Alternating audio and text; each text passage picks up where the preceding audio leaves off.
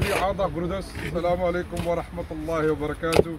Inna lillahi wa inna ilahi raji'un. Iedere ziel zal de dood proeven, beste broeders en zusters. Ik zie mashallah hier veel jongeren op komst.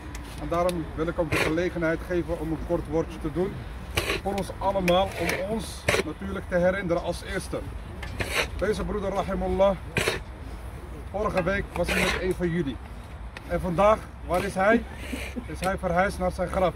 En wij allemaal zullen hem allemaal volgen. Al die broeders en zusters die hier liggen, zullen wij allemaal volgen. Of je nou jong bent, of je nou oud bent, of je nou profvoetballer bent, of je nou koning bent, of je nou miljonair bent. We zullen allemaal volgen. De dood wanneer die komt, de medical mode, de Engelse dood wanneer hij komt, kun je niet onderhandelen met hem. Barakallahu fikum, beste broeders. Als de Engels dus doodkomt, kun je niet onderhandelen met hem. Sta je op zijn lijst, ga je mee. Op dit moment, beste broeders, op dit moment wordt de broeder ondervraagd. Hij zal 3 vragen krijgen. Goed luisteren, barakallahu fikum. Wat vele jongeren denken dat deze vragen die hij straks krijgt makkelijk zal beantwoorden. Nee, nee beste broeders. Je moet er naar geleefd hebben. Je moet er naar geleefd hebben. Wat vele jongeren denken van, oh als ik doodkom en ik kom in mijn graf te liggen, zonder dat hij bidt, zonder dat hij vast, hij loopt te stelen, hij loopt drugs te verkopen, of weet ik veel wat. Als ik doodkom en ik lig in mijn graf, ga ik makkelijk antwoord geven. Je kan het vergeten. Je moet er naar geleefd hebben. En we hebben jongeren meegemaakt. Wij zeiden tegen hem, zeg de shahada. Hij kon de shahada niet zeggen. Waarom? Hij was met shisha bezig, hij was met party bezig, hij was met auto's bezig. Hij kon de antwoorden, hij kon de shahada kon hij niet zeggen. Omdat hij er nooit naar heeft geleefd. Beste broeders, onthoud dat. Op dit moment zal hij ondervraagd worden. De eerste vraag is, wie is jouw Heer? Als je ernaar hebt geleefd, wat ik net al zei, zal je zeggen heel makkelijk Allah. Wat is jouw geloof? Als je daarna geleefd hebt, zal je zeggen islam.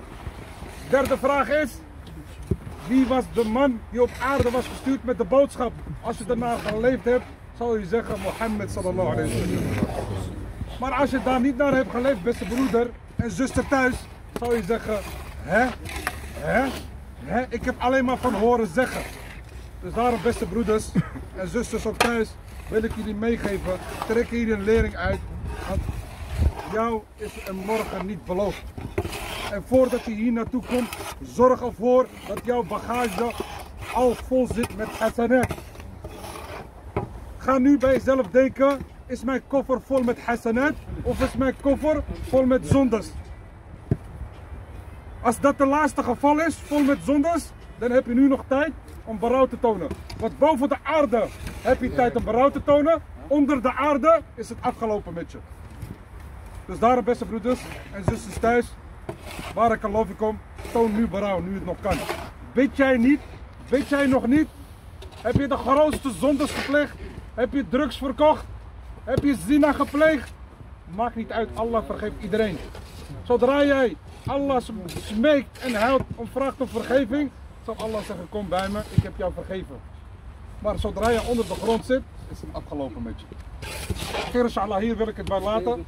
Daarnaast vraag ik Allah subhanahu wa ta'ala om deze broeder rahimullah al zijn zondes te wissen. Ik vraag Allah subhanahu wa ta'ala op dit moment ook om deze 3 vragen voor hem makkelijk te beantwoorden te geven. Ik vraag Allah subhanahu wa ta'ala om zijn graf te verruimen. Ik vraag Allah subhanahu wa ta'ala om zijn graf te verbreden.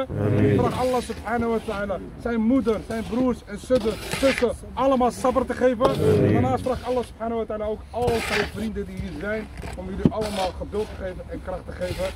En amin ya rabbil alamin. En ik zeg tegen mijn broeders die hier zijn of thuis zijn, vergeet hem niet in jullie dua. Voor de rest geef ik het woord aan Hajj. Wat is het Hajj? Die wil het Hajj wil dua doen. Kom maar Hajj.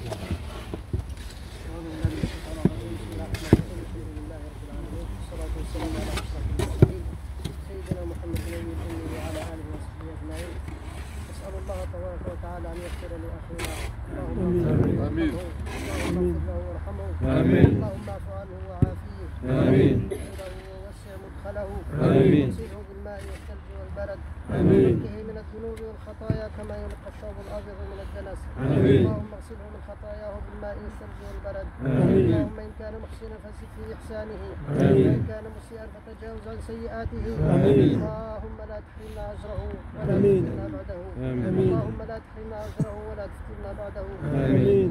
اللهم ثبته عند سؤال الملكين آمين. اللهم ثبته عند سؤال الملكين آمين. اللهم ثبته عند سؤال الملكين آمين. اللهم اغفر لنا ذنوبنا جميعا آمين. اللهم ثبتنا بالقول الثابت في الحياة الدنيا وفي الآخرة آمين. اللهم اجعل خير عمرنا آخرة وخير آمين. أعمالنا خواتيمها آمين. وخير أيامنا يوم نلقاك يا أرحم الراحمين يا رب العالمين إخوان جميعا اللهم يا رب وفقهم لما تحبه وترضاه اللهم وفقهم لما فيه رضاك اللهم وفقهم لما تحبه وترضاه اللهم ارزقهم الصبر والسلوان اللهم ارزقهم الصبر والسلوان يا أرحم الراحمين يا رب العالمين اللهم احسن عاقبتنا في الأمور كلها وأجرنا من خزي الدنيا وعذاب الآخرة سبحان ربك رب العزة عما يصفون وسلام على المرسلين والحمد لله رب العالمين.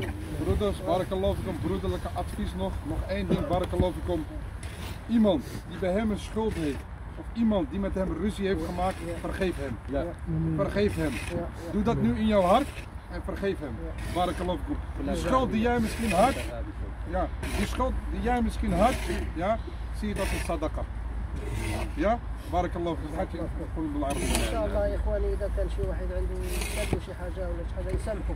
بارك الله فيك. جزاكم الله خير رب العالمين. اذا كان شي حاجه شي انصاب ولا شي حاجه دائما نسامحوا مع بعضنا لانه ولا محتاج للدعاء ومحتاج بارك الله فيك الحاج. Iedereen bedankt voor jullie komst. Mijn beste broeders en zusters, ik hoop dat dit voor onze lering is. Want dit zullen wij allemaal meemaken. Onthoud dat. Assalamu alaikum wa rahmatullahi wa barakatuh.